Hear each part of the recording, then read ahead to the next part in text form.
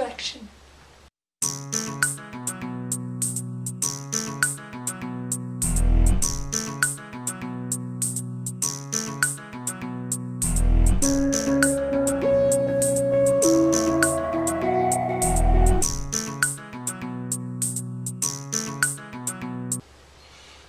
I want to talk to you today a little bit about the oil spill down in the Gulf of Mexico.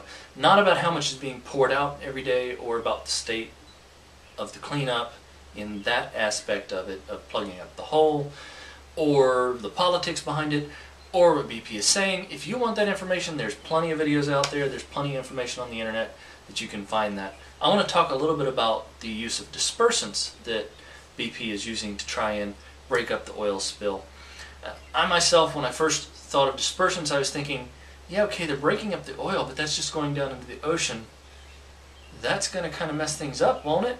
So I went and looked up a lot more information on it. There are quite a few microorganisms that will eat oil, and it does so on a natural basis. The biggest one of these is called Alcanivorax borcumensis. Big fancy name for a little microbe. But this, along with a couple dozen others, will eat hydrocarbons or oils on a regular basis. Oil does seep up from the seabed from time to time, and these microbes just eat it up and turn it into harmless byproducts that can be used by other animals as building blocks for other things. The Alcanivorax can produce its own surfactants, or dispersants if you will. Basically what a surfactant is a molecule that has two sides on it. One side is a polar head. This side loves water. The other side is a hydrocarbon tail, and this side doesn't like water. They occur in nature all over the place. They're in every single one of your cell membranes in your body. But because of this configuration of having a water-loving head and a water-hating tail, they can form what's called a micelle. Whenever there's a hydrocarbon that is in water, they don't mix. Oil will float on top of water. We're pretty familiar with that. When you put in something that has these two head groups, the polar end can line up with the water and the tail can line up with the oil. And because of this, they can form like a coating around an oil that will cause it to be able to be in water in very small droplets. The whole idea of using a dispersant is that it is a surfactant, so they can spray it on the oil, and this should allow it to form very small micelles. The Alcanivorax produces its own surfactant, so it's able to take and break up small amounts of oil into even smaller ones, then bind to it and digest it. All of the other couple dozen microbes that will eat oil can't actually produce surfactants, but when the little globule of oil is small enough, they can digest it. So I'm going to show you a little bit about how this works. I have here's a pickle jar with some water in it, and we're going to add some oil. And yeah, it's not crude oil, but it gets the point. So if you put oil in, it forms droplets and beads, and no matter how you shake it around, it may form little small drops in it, but they'll always come back out of the water. Surfactant is a lot like soap. Soap is a type of surfactant. So we're going to use, and you notice it's sticking to the side where there isn't water, and it's sticking to each other, but it won't disperse into the water. One of our favorite surfactants, Dawn dish soap. You put a little bit of that in there, and I'm going to put the lid on here too. And you shake it around, and it actually goes into the water a lot better.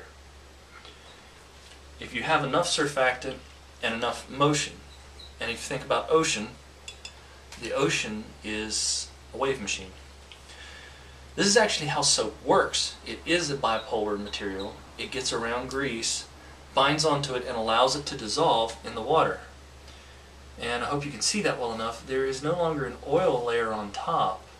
If we allow it to settle, there will still be some little there will still be some blobs of oil around in there, but they're much smaller, and they're not trying to go back into that big mass of oil that there was before. This is how oil dispersants work.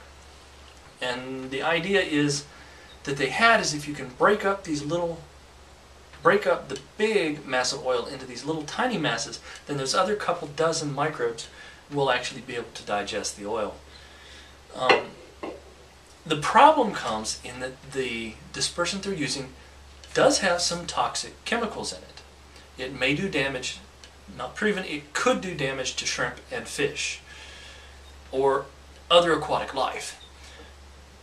When the dispersant was developed, which Corexit is the name of the dispersant that BP is currently using, when it was developed, it's developed to go on a small oil slick, break it up, maybe even something the size of Exxon Valdez, but it was never made for this extreme mass of oil. The oil breaks up and it'll sink down into the water and the microbes are supposed to eat it. But there's a lot of toxins that are being concentrated by this much Corexit being put on the spill. So the worry is that it's going to actually cause more harm than good. There's also a worry by scientists now of whether or not this dispersant is going to make it easier or harder for the microbes to eat the oil. There's some debate about that. So right now there's a lot of there is a focus. A few researchers are going out, and the national government has just approved one scientist at least with over $100,000, I think it was $110,000 or $130,000 grant to explore whether this dispersant is actually helping or hurting with the digesting of microbes. When I logged on to YouTube today, I saw that there was an option to go see the spill live and to submit your ideas about how to clean the spill up. Not a bad idea if you can think of something to help out. A lot of people have been trying. I've seen videos on YouTube about using straw or using different chemicals and microorganisms. There are lots of ideas out there.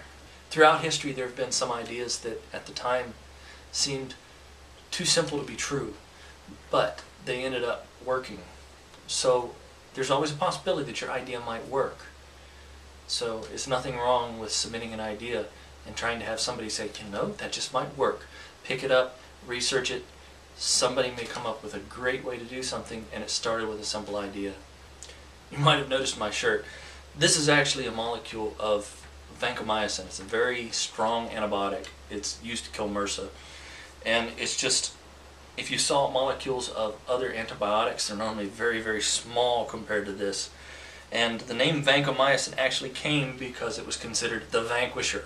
So it made a really cool, nerdy t-shirt. If you're interested, there is a link on, I guess it's down there. There is a link to the store where you can buy the shirt. I imagine it's only going to be my fellow nerds buying this shirt. I plan to have other designs out later that may be of a little more universal appeal.